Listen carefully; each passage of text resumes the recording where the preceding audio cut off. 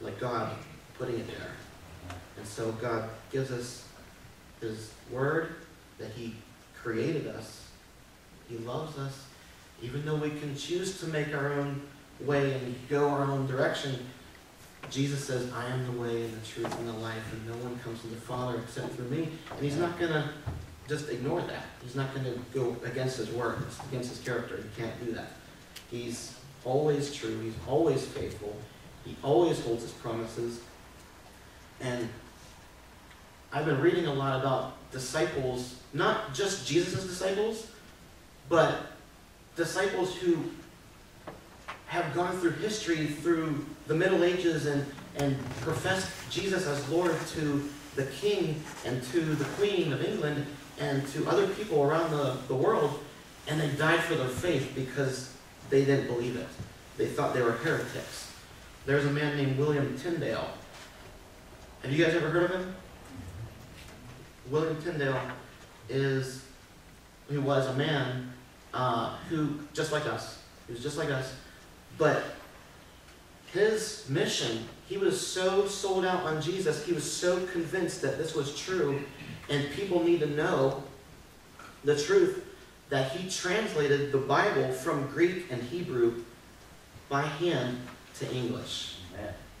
Hours and hours and hours, night after night after night, spending time alone, spending time in prayer, asking God to help me to write every word down, no mistakes, just write it word by word in English. And because of people like William Tyndale, now we have this book available in English, or if you speak Spanish, it's available in Spanish. People translated it in Chinese and Russian and Japanese and every language, because God wants people to be saved. God wants people to know the truth.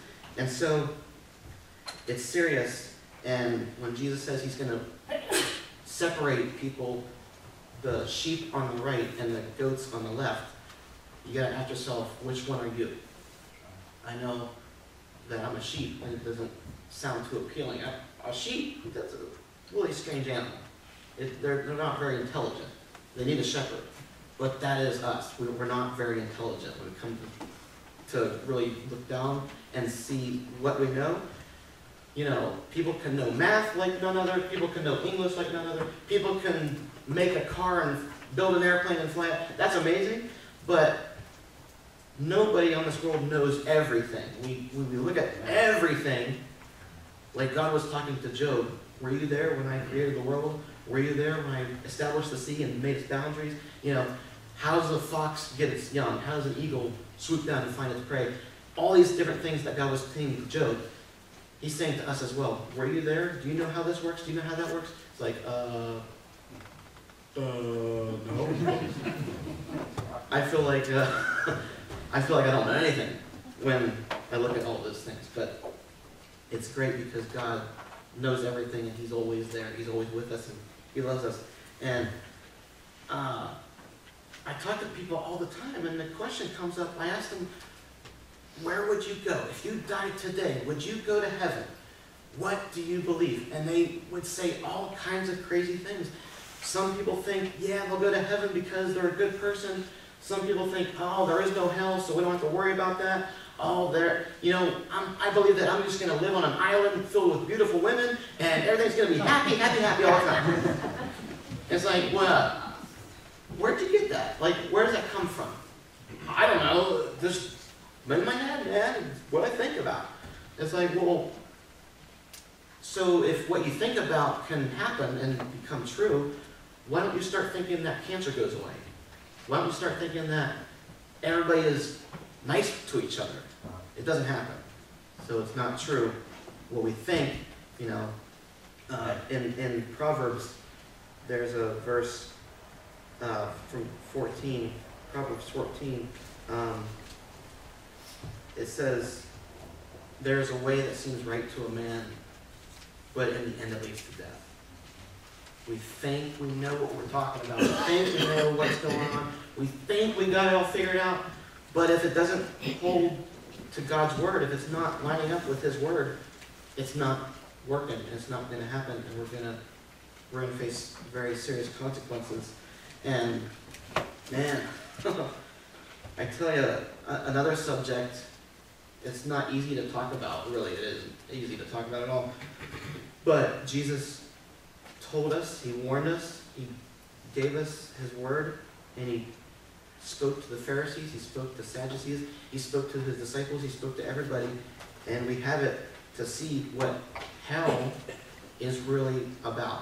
You ask people who live in sin and they live in the very wild rock business or the Hollywood, and you ask these people, what do you think hell is? They'll say, oh, that's just a word I use all the time. That's it. You know, who cares? You ask them, what is hell? Is that a place to... Deep down, everybody thinks hell is a bad thing.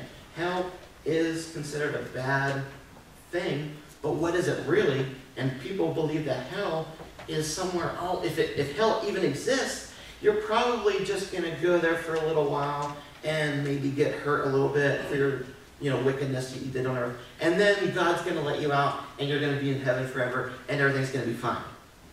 But Jesus, however, said it's everlasting punishment. Everlasting punishment, which means you don't get out. And it's a place, the Bible says it's a place consumed with terrors, and it's suffering, and it's a lake of fire and brimstone. These are hard things to say because it doesn't register with us that we burn forever. If you die in your sins and you don't accept Jesus as your Lord, you burn forever and ever.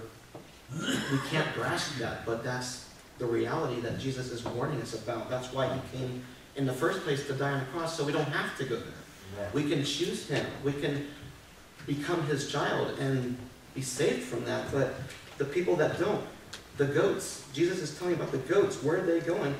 Not the animal goats. I'm not talking about those. The people who reject Jesus are considered the goats. They are consumed with terrors. There's suffering. There's lake of fire and brimstone. There's torment day and night. The smoke from their torment ascends forever, and they have no rest or day or night. And they hunger and they thirst. There is no water in hell. There is no hope in hell. There is no peace, and there's no love, and there's no joy, and there's no escape. And people don't want to think about it because they're too busy living their lives in sin. They're too busy living their lives as they please. And I bet you, this poem I'm going to read to you, I got it from another sermon. When I heard it the first time, it just shook me up and just really slapped me in the face. And like, wow, this is like so good. I need to share this with someone. And so I wrote it all down. And imagine if somebody was allowed to die and go to hell, and then they were given the chance to come out, and the whole world saw this person come back from the dead, and they want to say something to the world, and they give them a microphone and say, we're going to broadcast this. You were dead for like months, and you came out, and now we want to know what's on the other side. We need to know. Tell us.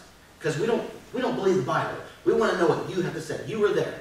So that this person reads it in poem form, what went down. And they crawled out of hell, and they got to say something to the world. It might say something like this. Listen to me, everyone, young and old. These are facts that are true. Could this little poem be meant for you? Read a little and you will see what Satan has for you and me. A pretty picture he will show. The other part he'll hide. You'll never see, my precious friend, what's on the other side. He'll tell you to live it up. You're young and full of life. But never turn your back, my friend, for he'll pull a knife. Before too long, he's got your soul. To hell with it he'll go. There will be no mercy there, my friend. There will be no rock and roll. Wild and weird noises will be heard. You'll think you've lost your mind. Wild and crazy sounds you'll hear. It won't be AC/DC this time. The preacher warned me of this place, how hot the flames will be. I laughed it off and continued on. I just didn't listen. Now look at me. Laughter stopped, the fun is gone. My soul cries out in pain, Jesus, please have mercy, I promise I will change. But then a voice so cruel and loud began to laugh at me. The mercy